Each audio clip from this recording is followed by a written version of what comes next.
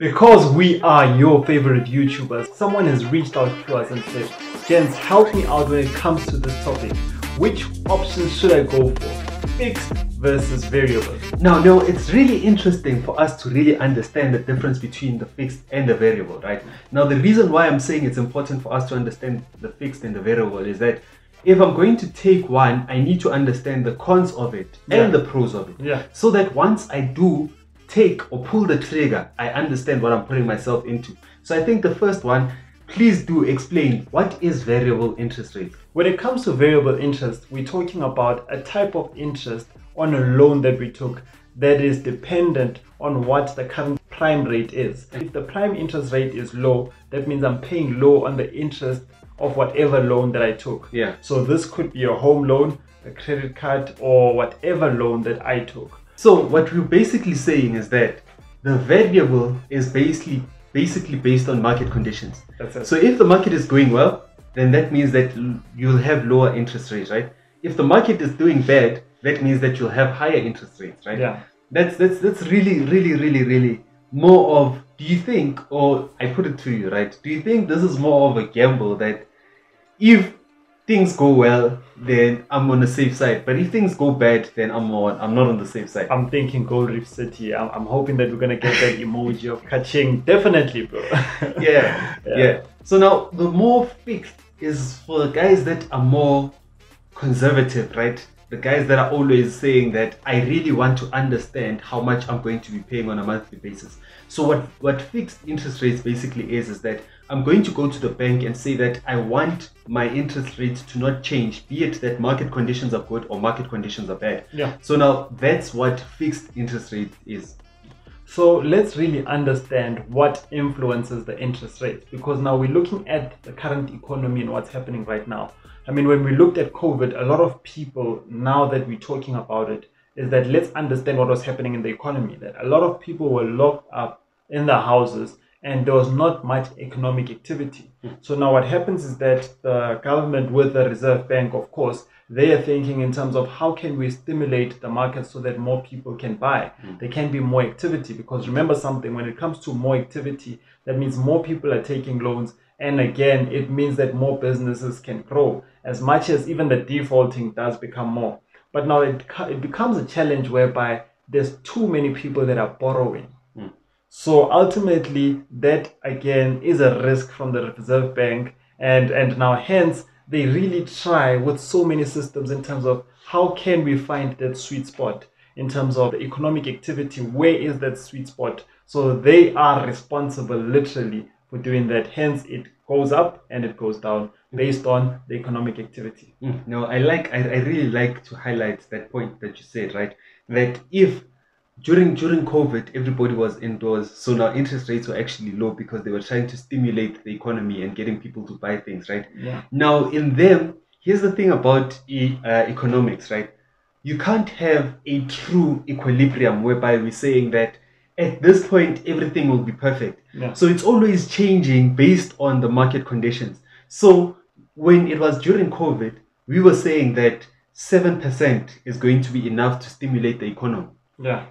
The economy got overstimulated and people took out debt a lot. Yeah. Now interest rates are sitting at 11.75. I'm praying that it doesn't go down, it doesn't go up again, bro. You know, with the news, man, the fact that we watch these news every day, this week it says it's going to go up, next week it goes down. That's a gambler. That's the first thing that I That's saw. the face of a gambler. That's the first thing that I saw today when I woke up, that there's a possibility that interest rates might actually go up again. And just yesterday, they were saying it might go down. But now there was a follow-up conversation that if it does go down and people are already in a mess, people might go back to the bank and say that I want more debt, which means that it's going to overstimulate again. So the conversation was that they want to actually keep it where it is or actually increase it. That's really scary. That's really scary. Now, for a lot of people right now, they are thinking that let me fix or let me keep it as a variable. Now, give us the pros and the cons. Let's discuss the pros and cons of the variable interest rate. when we're focusing on variable, as we did mention that now our interest rate percentage is dependent on what's happening within the market. Yeah. So therefore, if the market, if there's let's just say, let's take it back to that example of COVID, whereby we were seeing them at their all-time lowest at 7%. So if I had purchased at that point in time at variable, so let's say I was doing a flip at that point in time and I managed to sell, that means that I might have been in a deal and out, being charged really low interest, right? Or let's just say that I did hold on to that property for that year. Now, what would have happened is that I would have seen so much when it came to my cash flow, of course, if I did buy it at the right price. So that's the pro when it came to variable. Now, the con is that, let's look at it now. Let's just say that I did buy it during COVID at 7% and I was only making about 500 bucks. So let's just say that my income was 7,500 and then my expenses was 7,000. I can guarantee you right now that cash flow positive has tipped over and it's cash flow negative. Looking at my pros and cons for your variable interest rate, right? Yeah. The first one that I saw was that the interest rate when you're looking at getting your bond or your loan, it's generally cheaper. Yeah. It's generally cheaper if I'm actually going to be doing it variable. So what do I mean by this? Most of the time, say for instance, right now, the prime lending rate is sitting at 11.75%. Yeah. Right? When I go and I apply and I say that I want a variable, right? It's generally going to be cheaper than if I'm going to be looking at a fixed. For each individual, right? It's always going to be more expensive for you to fix than keep it variable. Reason being, if I go to the bank today and I say that I want it to be variable, they're going to be giving me an interest rate, say for instance 11.75. Okay. If I say I want to fix it, chances are they're going to increase it from the 11.75. So say for instance, based on my credit score, they might say that, okay, if you want to fix it, you'd be sitting at 12.25%. Now, if I'm saying that I want to keep it variable, that means that I'm actually sitting at 11.75. However, if I wanted to fix it, it was going to be 12.25%, which means that 12.25% would be generally more expensive than what it would have been if it was actually variable. Now, the con of it is then the question that how long will it be at 11.75? Now, if it's at 11.75 for, say, for instance, 2 months, and then 2 months later, they say that interest rates go high, then maybe the fixed part would have been actually better than the variable. As we said when we started, it might be a bit of a gamble that will interest rates go up or will interest rates go down? So the bank is basically they're also taking a gamble on their side, saying that if this person wants to fix their interest rates, what would happen if interest rates go up? Now, in order for us to be able to understand the psychology behind the bank, we need to understand the difference between the prime lending rate and the repo rate, right? So repo rate is basically the South African Reserve Bank charging the commercial bank, let's say the Red Bank right now, right? So the South African Reserve Bank is charging the Red Bank interest. Now, the thing is, if the South African Reserve Bank keeps on taking their interest rates higher, this means that it's more expensive on the Red Bank for them to actually borrow you money. So now, here's the dilemma for the Red Bank. If it keeps it fixed and then the South African Reserve Bank keeps on taking interest rates higher to a point whereby now this interest rate that they had charged you is now at the same level, then it becomes a problem. I'll give you an example. Say for instance, if you had fixed your interest rates back in 2021, right? You would be at the interest rate was sitting at 7%, and then you would have said that no, please fix it, and then let's say they had said 8%, right, or 8.5%. Now that the repo rate is close to the 8%, you can only understand how the bank is actually feeling, which is why they actually need to make it more expensive for you as the consumer than what it would have been. But now here's the thing about also fixing the having a variable or fixed. It's going to be based on hindsight.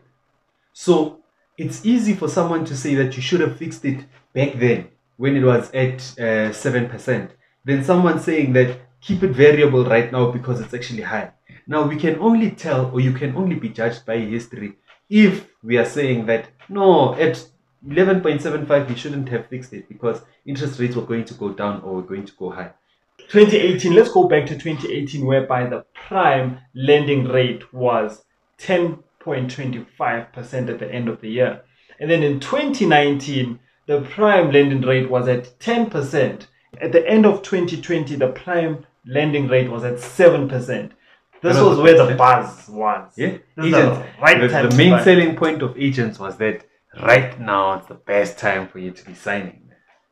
At the end of 2021, it wasn't so bad. It was at 7.25.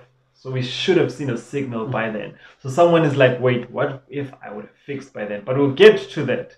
And then in 2022, the prime lending rate was 9.75. Last but not least, right now, before the final announcement, we are at 11.75. So I wanted to make an example whereby, let's say right before COVID, right? My interest rate, I looked at my credit score wasn't that good. So instead of me being charged 10.25, I was charged 11%. So let's say at that point, remember it's 2018 now. So let's say we went back, I went to a bank and then they told me that for me to actually get a home loan, I would be charged 11% annually. So then I was like, okay, that sounds good. It's not so bad. It's not too bad. But now, because I want the fixed option, they then mentioned that they will add the 2%. That leaves me at 13%. Yeah. Now, if you look throughout history from 2018 right until now, it hasn't reached 13%.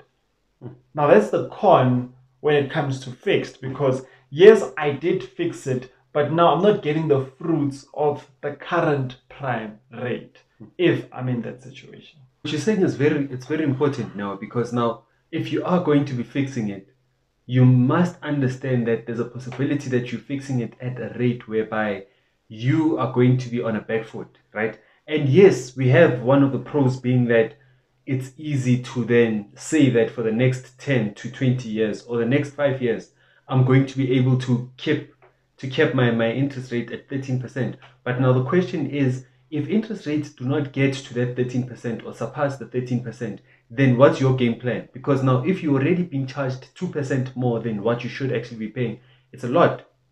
It's a lot. Now the question is that as an investor, would I be willing to lose out more money based on this fixed interest rate? And generally for me, I wouldn't want to lose out on the 2%, even though everybody's crying right now saying that it's sitting at 11.75 and there's a possibility of it increasing. However, if I had fixed it at 13%, I'd still be paying less right now, which means that I'm actually on a better deal than I would have been if I didn't actually fix that interest rate. Yes, we've given you both the pros and the cons of variable and fixed interest rates. Now, would you recommend somebody to be fixed or would you recommend somebody to be variable? You can't use a blanket system for this. We've already put out the pros and cons, and ultimately it's up to your risk management appetite what makes more sense for you. But for me right now, I'll go for variable. And you? Variable. From a gambler, variable. And there you have it, guys. Invest like a pro with Normal. Cheers. See you weekend, guys. We are hosting a property workshop. Actually, it's a picnic this time around. We will be there with our shorts. There will be attorneys there, guys. Oh, it's going to be epic. Make sure that you do buy this ticket. And if you're seeing this after the picnic, make sure that you buy a ticket for next year. And don't miss out. Invest like a pro with Normal.